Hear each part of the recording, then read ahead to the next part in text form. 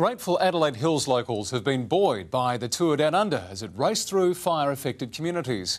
The world watching as riders made their way from the Barossa to Campbelltown, and a South Australian claimed victory.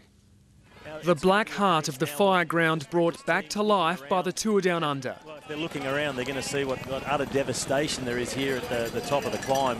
The world's best cyclists weave their way through our bushfire-ravaged Adelaide Hills. I reckon it's the best thing that could happen to Kersbrook. I get very emotional about the town because I've been here 15 years. These eerie pictures beamed around the world.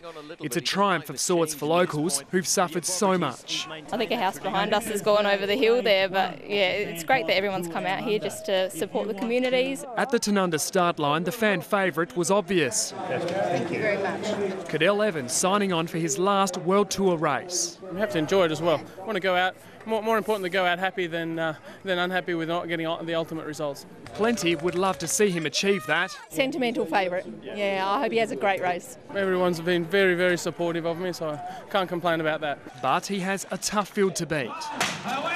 The peloton lapping the Barossa wine region twice, then heading into the hills.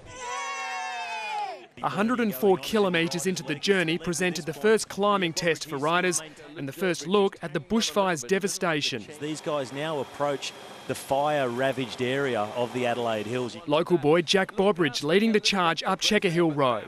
Just days ago there were concerns that this area was still too dangerous to ride through. The fact that tour organisers and emergency crews have been able to make this happen means so much to the local communities.